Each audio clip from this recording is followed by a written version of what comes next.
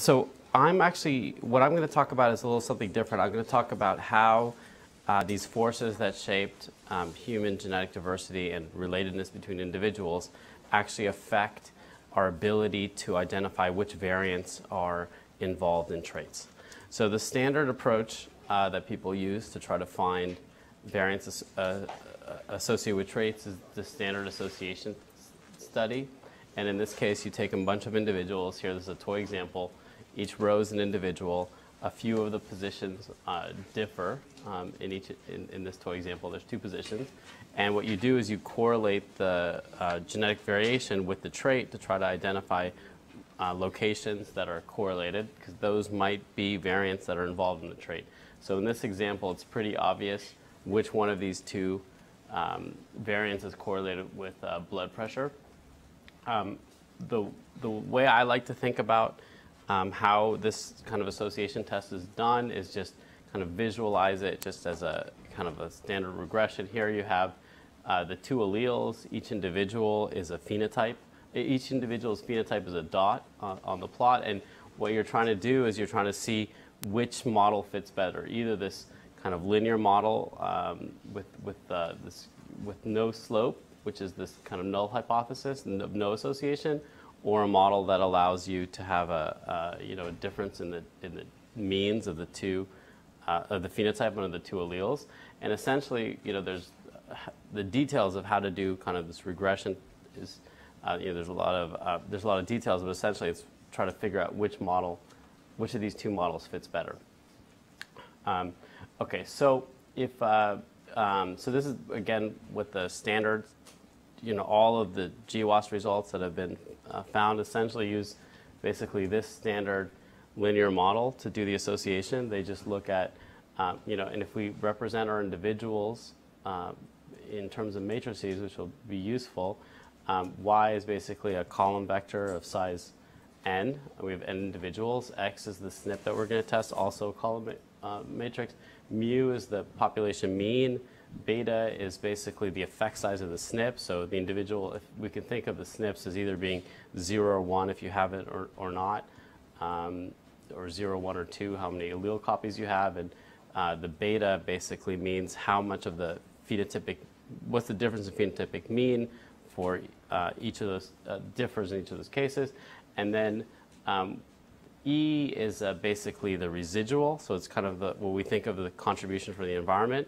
And in this case, we just think of them having some kind of being drawn with mean 0 and some variance, maybe sigma squared E. And in this case, since our data is actually a column vector of individuals, our residual is actually going to be essentially a multivariate normal, where the covariance matrix is just going to be an identity matrix scaled by this variance. Okay, so if this is how we assume, this is how we're doing the test, but of course, this is not a realistic way to think about what's going on for how this is actually a realistic model for the trait. So kind of a slightly more realistic model, which we can think of this kind of as a hypothetical true genetic model. Of course, we don't know what the effect is of each variant, but we can assume that there's many variants throughout the genome that are affecting the trait. So in this case, if these are, we could imagine if there's M variants in the genome, beta I is the effect of each one. Most of these will be 0, but many will be non-zero. And so if this is the true model that's kind of generating the data, and of course this is a simplification because we're not allowing for kind of gene-gene interactions. There's no interaction effects. We're assuming that everything is additive as well. That's also not realistic. But I'm going to show that even under this assumption of this very simple model, like a lot of problems come up. So now let's look back again at when we're testing a single SNP in the context of this model. Okay, so now let's say I'm doing a GWAS, and my data comes from this model where there's many SNPs that are associated, but I'm looking at one SNP at a time. Let's say that currently I'm looking at SNP K. What happens is that the data actually looks kind of like this. So K has an effect, but the other SNPs also have an effect. But when I'm doing my my linear model to do the test, what I'm doing is I'm only looking at, I'm kind of ignoring these other, the effect of the rest of the SNPs. Okay? So this is what I'm calling unmodeled factors. Okay? So in many cases, this isn't so bad. Okay? This doesn't have an effect. Because oftentimes these unmodeled factors will just increase the variance. Okay? And when I'm doing this test, it'll get sucked up into, my variance estimate will be larger than what I expect it to be. Okay? But it'll kind of, I'm estimating the variance from the data, so it doesn't matter that my estimate or the variance in the data isn't the real one, because somehow it'll work itself out. But and of course another thing is that I want to emphasize that these factors are unknown. If I knew the effect sizes of all the other SNPs in the genome, then I wouldn't be doing association in the first place, because why would I do that? I would know that. Okay, so now I'm going to give you an anecdote in mouse genetics, just to give you an idea of where these problems come with these unmodeled factors. Okay, so I work a lot in mouse genetics. These are mostly what kind of like medical mouse genetics looks at, these inbred strains of mice that are not really from a natural population. So they've been inbred. These are 3 different strains of mice. They obviously have very different observable phenotypic differences, but not only that, they have, just because of why they've been bred, they have many different human disease-related phenotype differences. Like some have macular degeneration, some are really susceptible to diabetes, etc. So if we were involved in a study in 2007 looking at basically the genetic diversity of these mice involved in some kind of early sequencing study. And this is actually one of the figures of the paper to summarize kind of a very high-level overview of the history of these mice. So essentially, you have these 3 subspecies of mice that arose like a long time ago, and in Asia initially in Asia, people decided to have mice as pets. Okay, and so they started breeding them similar to how we have pets here, and then in Victorian England, people also decided to have mice as pets, and they actually bred these kind of English pets with these Asian pets to try to make kind of really exotic-looking pet mice. And that actually created, and then about 100 years ago,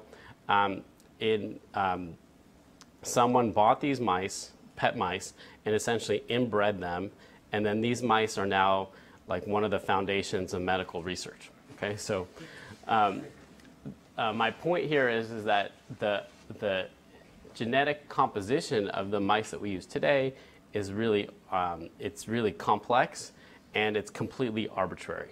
Okay, and comes from accidental. Okay, so in a study, actually an original study on this, we looked at 38 inbred strains of mice, and we took their genome and we just drew a tree for them. Okay, clearly there's not a tree because we just use Phylip on this, but this is just a visualization because they're actually bred with each other, and there's a lot of really complex sharing, and since they're inbred, there's really no notion of who's the parent of who, because that concept gets really lost when things are inbred. But you can really, but just as a visualization to give you a kind of a high-level view, you can see that there's really 2 major groups here between, like among these 38 strains. Okay, and one of the groups, these 2 groups, and that's a very long branch length between these 2 groups. And one of these groups is what are called classical inbred strains. So these are the strains that actually are mostly descendant from what were the pet mice.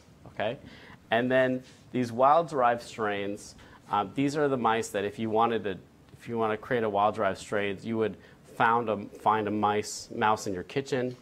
You would or caught in the wild. You would then breed it for 20 generations, like brother-sister mating, and then you would get a wild-derived strain. So these are mice that were not, were never pets. Okay, and so you can imagine, and they're actually pretty far apart. Okay, genetically. So you can imagine that, and actually all the wild-derived are also very far apart from each other as well. You can imagine that there would be very different traits between wild mice and kind of like what were pet mice, okay? So can anyone imagine what would be a good trait for a wild mouse? Like if you were a wild mouse, what would you want to be? Escape. Yeah, like fast, yeah. Fast escape. Smart, right? Also small, right? All these kind of escape, you know. And if you imagine humans breed like mice, okay? Breed pets. What do they want? What kind of traits would they want? Huh? Yeah, like dumb, right? Blind. Yeah, actually, so I think dumb and blind are inadvertent because the smart ones and the fast ones, they essentially escape and they leave the gene pool, right? But they also, people like kind of big furry mice, right? And actually, since I live in Los Angeles now, I have to change this because people now are breeding dogs smaller and smaller and smaller and smaller. So that kind of goes against my theory. But at least with mice, people like big mice, okay? So if you look at phenotypes between these two groups, essentially if you look at body weight, every classical inbred mouse is larger than every wild-derived mouse. Okay, so now let's go back. Okay, so now let's say that we were interested in doing association with body weight between the mice, like the association of body weight in the mouse. Okay, so when you do association, this is kind of what you expect to see.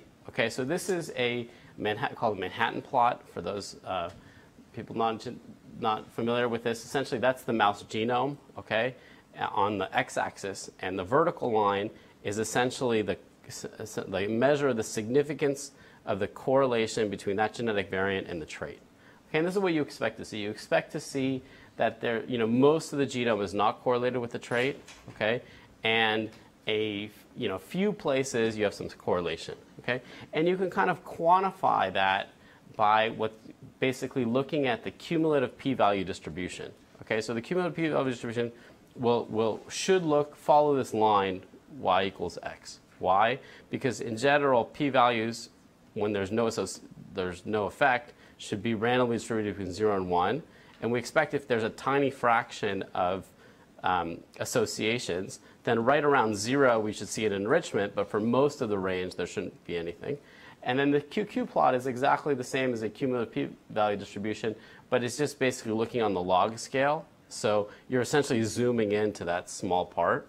So that's why, but like most of, this part of the line is kind of, a compressed version of the majority of that line. So they really should follow what's expected. They really should follow what's expected, okay?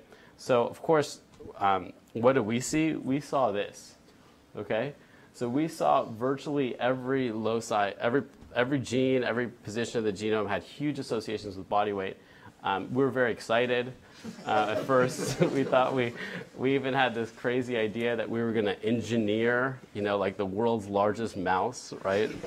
But then we talked to some people, and they pointed out that we should run these QQ plots, and this is what our QQ plots look like. And if anyone's done a human GWAS, they know that that looks actually pretty funny. So what's going on? And in some sense, you can't really blame the association method because this is what's going on. So here's actually a SNP now. We have this purple and green allele, and this SNP basically separates between the classical mice and the domestic mice. And also, if you look at it, just looking at it, right, you would say that, hey, the SNP is highly correlated with body weight, right? It's not doing the association test is doing the right thing, but we know that sounds kind of weird. And the intuition is that if we somehow, if I show you the phylogeny again, you can say like, oh, okay, well, I don't really care about this SNP. This SNP can't be the one because, look, there's the tree somehow and the SNP are telling me the same information. So somehow the tree gives you some information to say that, oh, I want to discount the SNP because it's just tracking the information of the tree. Okay, so let me just summarize kind of the graphical model to make it clearer. So we have two, in general, we're measuring correlation. We're interested in understanding if the phenotype is correlated with the SNP, and we have two hypotheses. The null hypothesis is that they're independent, okay? And the alternate hypothesis is that they'd be correlated. Okay, so if that's the case, we could just test to see if there is correlation between these two, and that would distinguish between these two hypotheses. Unfortunately, if we have population structure or some kind of relatedness between individuals, because of these kind of unknown factors, what happens is that this population structure will affect many SNPs. So many SNPs will be, kind of will be you could get this long branch length, and these SNPs along that branch length will be kind of like the population structure will affect the values of many SNPs. Similarly, the population structure, just because, in this case, we had different selection pressure on the wild and domestic mice, they affect the phenotypes. And so that kind of induces correlation between many SNPs and the phenotype. Okay, so in this case, when we have population structure, what happens is that both in the scenario that the SNP doesn't affect the trait, and if the SNP does affect the trait, we see that there's a correlation between the SNP and the phenotype. So checking for that correlation actually is not able to give us what we want, which is to understand if the SNP is affecting the trait. So there's actually many papers, actually, or the early papers in this mouse GWAS actually didn't correct for population structure, and they were looking at very small samples. Some were looking at like 16 mice and stuff like that. But they were able to report these great associations because the population structure, which is actually, if you think about it, it's actually not such a bad thing, because if they didn't report the associations, then nobody would have actually got excited about and worked in that area to find the problems. And so now, so actually, I wouldn't be here today, right, if it wasn't for these papers. So I'm very grateful. These are the pioneers. Yeah, I'm very grateful. Okay, so so let's go back. So what's going on? So we have these unmodeled factors, and again, these unmodeled factors are what's essentially, kind of the effects of the SNPs of these unmodeled factors you can think of on different sides of that long branch length is what's really confounding our ability to do association. And so we obviously can't know this, but we can know something about this by taking this idea, which we can say that, okay, let's look pairwise between, let's say, our mouse strains. So here's actually two classical, these are two classical inbred strains, Black 6 and C3H, and they are very similar genomes, okay? And so this is a toy example. I'm looking at 10 SNPs, okay? And 9 out of 10 of these SNPs are the same. So let's just, from this toy example, assume that all the even number SNPs are actual causal variants that have kind of a non-zero beta that affect the trait, okay? So I might not know what those values are, but I will know that these two strains will have a similar value for their unknown confounding, for that kind of unmodeled factor, because so many of their SNPs are the same. Okay.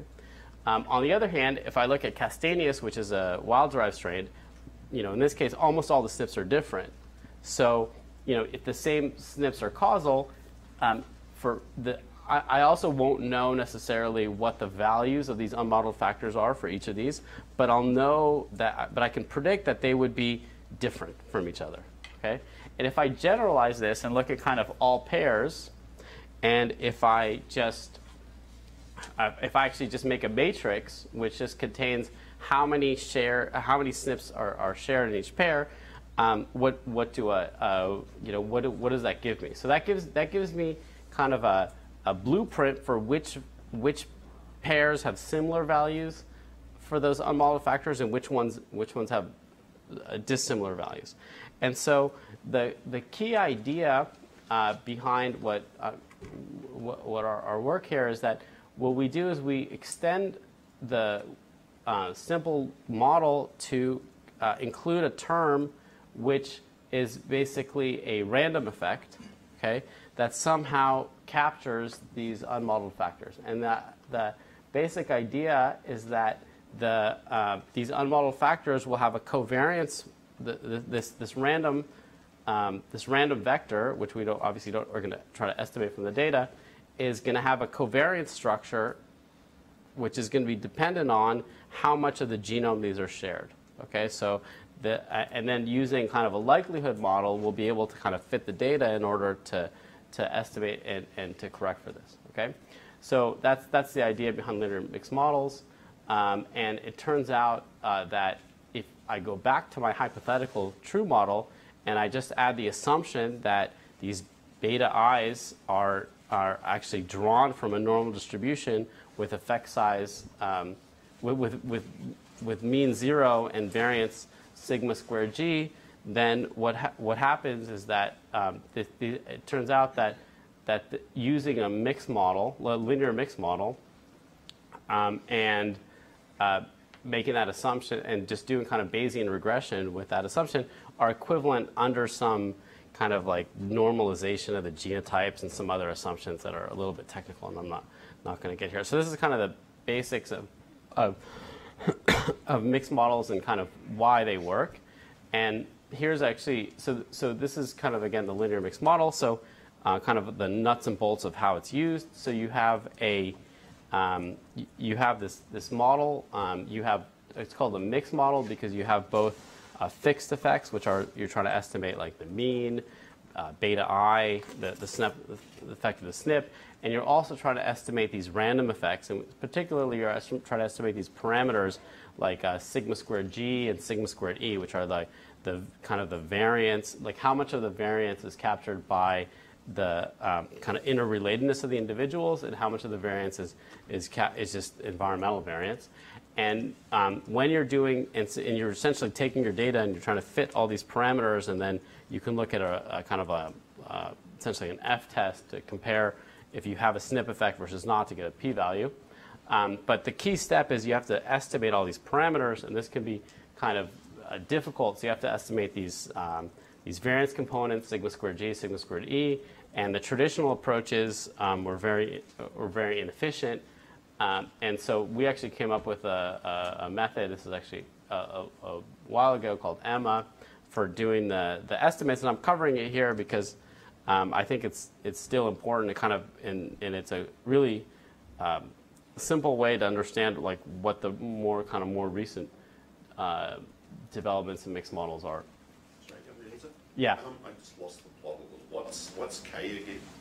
Oh, K is the kind of pairwise genetic relatedness between individuals estimated from all the SNPs. Okay, this is a good point for a question. Is that, yeah? So it seems like you're building some type of distance matrix to take into account the phylogenetic correlation or whatever. Yes. Okay. But then there's also some implicit assumption about independence between sites. Is that true?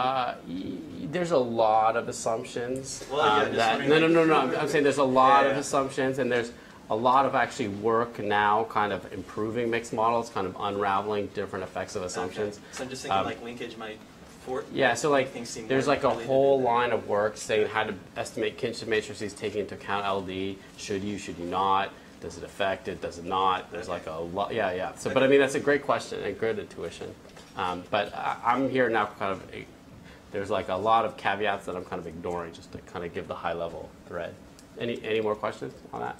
Okay, so anyway, so now we get to kind of like a little technical. So we want to estimate these variance components. So how does Emma work? So here's actually the kind of the basics. Okay, so you want to compute the likelihood of your data. Okay, for a mixed model, and here's actually the likelihood of data will now follow a multivariate normal distribution. Okay, with certain the variance will be basically sigma squared g times the kinship matrix plus sigma squared e times the identity matrix, and there's also a fixed effect beta, and this is the likelihood. This is the likelihood that you want to compute, and the difficulty is that your variance actually is a function of your parameters sigma squared g and sigma squared e, and you have to invert it in order to compute the likelihood. And so as you're searching in that parameter space, every time you have to invert the matrix. And so this is actually why the original implementations of mixed models were really unusable, because if you imagine you had to do this for like a large data set with a lot of SNPs, and at every iteration you had to do this in versions, that was really difficult. And so Hyunmin Kang in my lab, who's now a faculty in Michigan, really came up with this insight, which we call the Emma trick. And the new kind of methods for mixed model optimization are also used very similar ideas. So the basic idea is that you represent K, instead of just treating K in its natural form, what you do is you basically do a eigenvalue decomposition. Okay, and you get the eigenvectors and the eigenvalues, and you represent it as, in its diagonalized form. And so then the V matrix is just going to be basically because the identity matrix is also diagonalized as well. It's always diagonal. You could just represent the V like this, and then if you compute the Z matrix, which is kind of like the U transpose times the fixed effects, and after you do this, the likelihood becomes essentially this, okay? And if you notice is that, this part is inverted right here, okay? But now this inverted part is just, you're inverting in every step when you're iterating over these two parameters, you're inverting something that's already diagonal. So that doesn't take any time. So that's the whole idea behind it, and that's kind of, so you have to only once compute this spectral decomposition, and then the rest of it is pretty fast. And so people since that time have kind of done some improvements to actually kind of get rid of the fact that you need to do this for every SNP. So like there are newer methods that are faster, but this is the basic idea. This is what, after applying Emma to the same data, we saw no association with body weight. This is an example where we saw nothing, and we were very excited that we saw nothing. But we did find some other associations. And so since that time, there's been a lot of, Emma's gotten kind of a cult following in various like non-human systems, and kind of a lot of plant. And we've been very interested in applying Emma to mouse genetics. And so since that time, there have been our group and other groups have been very involved in mouse GWAS. And so for those people who are either interested or not interested in human GWAS, maybe you can look at mouse GWAS. I think there's a lot of interesting problems and interesting things to do there. And there's also a human counterpart, Emma X, as well. And I'm actually going to skip over it a little bit because I want to get to some newer work. Okay, so that was mixed models, and so the idea. So that was the basic idea. And so the idea is that actually these techniques are actually much more general than for correcting for population structure, but they can be used for generating confounding. So what I'm interested here, I'm going to talk about for my remaining time is about EQTL studies. Okay, this is an area of interest by the community where you're trying to understand how genetic variation affects expression. Okay, and what I'm particularly if you look at kind of the most basic thing that you can do is that you have the expression level of, let's say, M genes, gene 1 through gene M. The basic analysis is to just do a genome-wide association study for each one of these genes. So you end up with, it's very difficult though to visualize it in this way if you have this kind of, stack of, 20,000 Manhattan plots.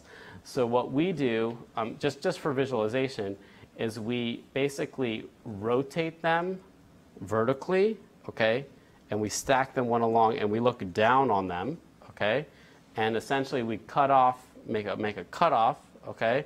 So this is so on the x-axis are the SNP locations. On the y-axis are the probe locations, okay? And the intensity of a point, if it's above some value, is essentially the association, the measure of the association between the SNP and the probe, okay? So it's the same information, just visualized in a different way so we can actually see all of it together.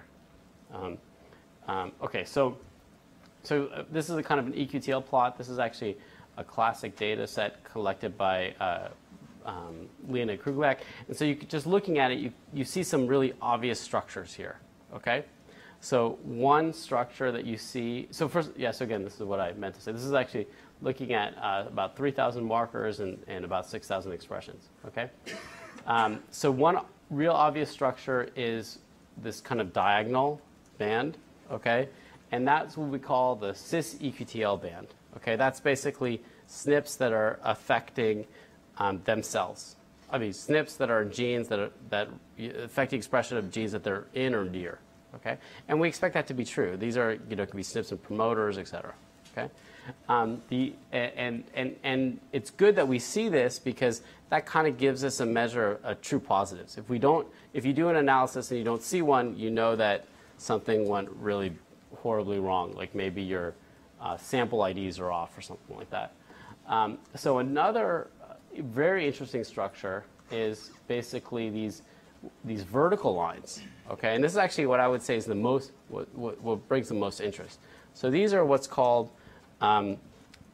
trans-regulatory bands. So these are SNPs, okay, that then affect kind of genome-wide patterns of gene expression, okay? And these are really interesting for a lot of reasons. So this is a SNP that affects many probes, okay? And one of the real interesting things and kind of nice thing is maybe the SNP actually affects some kind of a master regulator, right, that then has many downstream effects, okay? So this is actually really what we want. We want to actually identify these master regulators that might give us a lot of information about kind of how the expressions, the structure of expression in that tissue. So this is actually very important to identify. But of course, we don't see that directly. We only see the correlation between this, in this data, the SNP and all these other these genes. But we like to that's why it's of such interest. So we're actually very interested in these expression, these hotspots, regulatory hotspots, and which transregulatory bands and hotspots are the same thing. So are defined to be the same thing. So we want to look at this. And if we look at this really classic data set, there's this classic data set looking at BXD mice that report a lot of hotspots, and they actually did something very interesting. So BXD mice are inbred strains of mice, so you can actually get identical twins of the same, basically, genetic animal. And what they did was they actually collected 2 animals per strain, okay, and collected expression in each one. And then what they did was they just averaged the expression values together and then did their analysis, their EQTL analysis on there. And they reported many things. So we thought, oh, this is perfect, Why don't what we do, because we're interested in things like power, robustness, et cetera, why don't we just, randomly, pick one of the strains into one group, okay? Do the EQTL analysis in one, for one set of replicates, and for the second set of replicates, and then we can maybe compare to see, first of all, how similar are they to each other, how similar are they to the combined analysis, et cetera. Okay? And so in order to do that, we need to have somehow quantify the strength of hotspots. Okay, so how strong is a hotspot? And so for this, we have a kind of real heuristic approach here, which is that we just take, in that column, we just sum all the negative log p values together, okay? And that just gives us some kind of a measure of how hotspots-ish is that probe. So that's really has no meaning, but it's just useful for visualization. So for example, if I look here, you can see that where there's a lot of red, our little kind of heuristic is high, and when there's not a lot of red, it's lower. Okay, so just a way to visualize. Okay? So we did this. Here's actually what we found.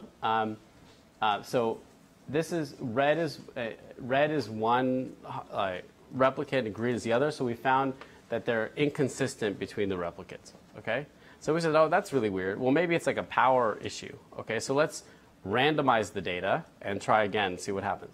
So then we randomized the data, and then we found that we actually, in the randomized data, we found even stronger hotspots than we found in unrandomized data. So that was really weird, right? And we actually found that in our original data was particularly not strong. It was a p-value of only 0.89, okay, for the strongest hotspot. So that's really weird. So what's going on? So then what we did is we actually used, because we were doing EMMA at the time, so we used the same code of EMMA to compute essentially kind of like a kinship matrix, but between the arrays themselves. Okay, so and to generate these kind of inner sample correlation plots. So let me explain exactly what this plot is. So each row and column. So each of these dots represents the correlation between an array. So a gene expression array might have like 20,000 measurements, and it's just the correlation between those two vectors.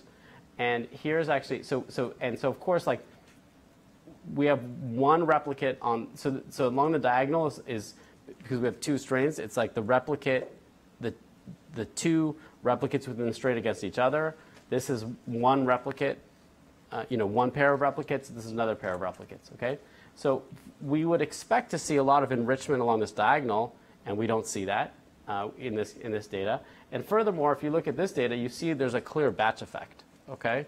It looks like, and when we looked at the dates, we saw that these guys were all collected together, and then these guys were all collected together, right? So within the batch, so we saw this, okay? So then what our hypothesis is that, the SNP might actually be not correlated with, some kind of master regulator, but might correlate with some kind of systematic confounding, which then induces correlation with the arrays. So, and we tested that by doing the following. We basically took our original data, we looked at this inner sample correlation matrix from the data, then we generated simulated data just using that same covariance structure, and then ran our approach, and what we saw that all the hotspots are in the same place. So it's actually the inner sample correlation matrix is enough to explain where the hotspots occur. And so then here's actually a kind of a graphical model explaining this. So we have like we might have some real hotspots, like the SNP might be affecting these three genes, but then we also have some kind of confounding factors like batch effects that might be affecting all the other genes. And so just sometimes by chance a SNP might be correlated with a confounding factor, and because we have so many SNPs that can happen, right? We have thousands of SNPs. So then this SNP will look like it's a confounding factor. Okay, so how do we? So this is basically. So we actually came up with the same idea to address this. So why don't we just take this inner sample correlation matrix and then use that as our kind of like the same way that we use the genetic similarity matrix in EMMA to correct for it. So we did that. So what does that do? So that basically, it's kind of like we're conditioning on all the gene expression values, okay? And then what happens is that we're then blocking the kind of effect of this confounding factor. So then this SNP will no longer be a hotspot, okay? Because we kind of took this effect out. That's essentially what we did. Unfortunately, what also happens is that when we condition all this, we also, if there's a real hotspot, we also kind of get rid of that as well. Okay, so this is actually, so if you look at before and after, this is that we have a method called ICE, and so we eliminate all the hotspots. But there's but one of the interesting things is that these bands, this kind of diagonal band, the cis band, actually got a lot stronger. So in some sense, we're capturing more signal. Here's actually some plots showing that between replicates and across tissues, we do better. Okay, we actually captures more, and then and we capture more. Okay, so the question, so the question is, so at the time there was still a question, which was, do hotspots really exist? Okay, and we really didn't have a way to so let me just summarize, what does ICE say? So ICE basically says that this work says that these confounding factors can induce hotspots, okay? And we have that we know, and then SNPs actually can be correlated with those confounding factors causing hotspots, but then also there may be other hotspots. So our technique to remove that, okay, also removes real hotspots. And so at the time, we actually thought that they didn't exist, okay? And we were, and if we had a blog, imagine what we could have done, right? But it turns out right around the same, like Leonid Krugliak actually happened to move, who collected the original data, happened to move from Seattle to Princeton, and he redid his experiment, okay? And if you look at the two data, these are the two data sets that he collected in 2005, 2008, And if you look at the overlap between the two of them, they're actually hotspots. So what's actually shared between, so this is a proof that, and actually there's also protein activity levels that he also measured that found in the same places. So actually show that these things do exist. So these are where the true hotspots are. Again, this is just the overlap between these two. Are true hotspots, but ice kind of eliminates them. So this is actually, we were stuck for many years, and I'm happy to report that we actually had a new idea not too long ago for how to address this. And our basic intuition is this, is that hotspots, like things like batch effects, will affect all genes, okay? But genetic factors will only affect a subset of genes. It's not plausible to think that a genetic factor will affect half of the genes or something like that. So the true genetic effects should be stronger than confounding effects. So they'll be affected by both true genetic factors and any batch effects. And so if we correct for confounding using only the weaker genes, then we would basically block the hotspots and not the others. So for example, here's actually, if these genes are ranked by the strength of the effect, then if I just use the bottom genes, it'll somehow block the confounder, the effect of the confounder, but not the actual true hotspot. And so this led to our method named NICE, Next Generation ICE, right? We figured, why not? So we actually, this is what the true hotspots, these are the EQTL plots, and this is kind of just a visualization. So the overlapped identified 10 hotspots. And if you look at ICE, so NICE basically is able to predict. So again, we're looking, I didn't explain the experiment. We're looking at the 2005 data, analyzing it, and then using the 2008 data to verify whether or not we actually, like what's real and what's not real, what's overlap and not. So NICE is able to identify 9 hotspots with 2 spurious hotspots, while ICE was actually only missed a lot of them.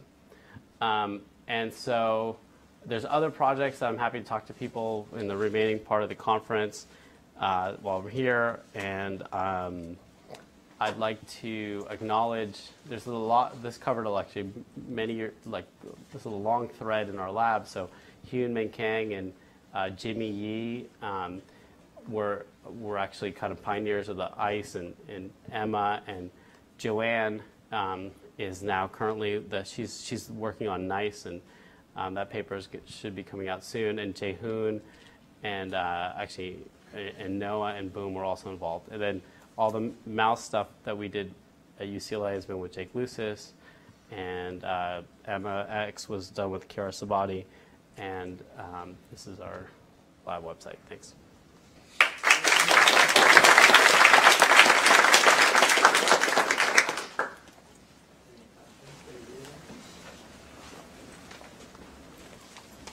Yeah. How do you know they weren't the same confounding factors in 2005 and 2008? I mean, yeah, that could have been, yeah. Well, we actually did miss one, right? And so we think that was the one. Yeah.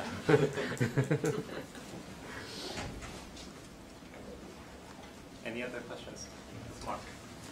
What's the relationship between the regression and the vicious approach for trying to get an assessment of total variation as you go across all of the steps? Okay, yeah, so they're actually very closely related. So if you normalize, assuming you're normalizing things correctly in the same way, then actually your heritability will be your estimate of sigma squared g divided by sigma squared g plus sigma squared e. So it's actually very similar. So the real thing that Vischer, I mean, one of the things that I'd like to mention there is that when I talk about this normalization, that means that you're kind of making assumptions about, like kind of how different minor allele frequencies affect different traits. And so that actually goes in, those things that I swept under the rug greatly affect these kind of estimates of heritability. But the basic technique is the same technique. Follow-up question, do you think that estimate of heritability has any use? I mean, why do people estimate heritability? Yeah. That's a great question. I think that practically, I think that the main there's a bunch of reasons why. One is it gives you the upper bound of what you can find in association studies. So that might give you guidance to know how much more money should you put in, how many larger samples. It also gives you an idea of maybe that there's information in the data that we're not directly able to implicate the variance. That's one thing, right? I think that's probably the biggest thing. I think also it answers, it can give you some insights into fundamental questions about what is the genetic architecture of traits, okay? Looking at the heritability and how the heritability is partitioned into different kind of classes of allele frequencies gives you something about, gives you some information on trying to understand the architecture of the traits. So. Thank you, Eleazar.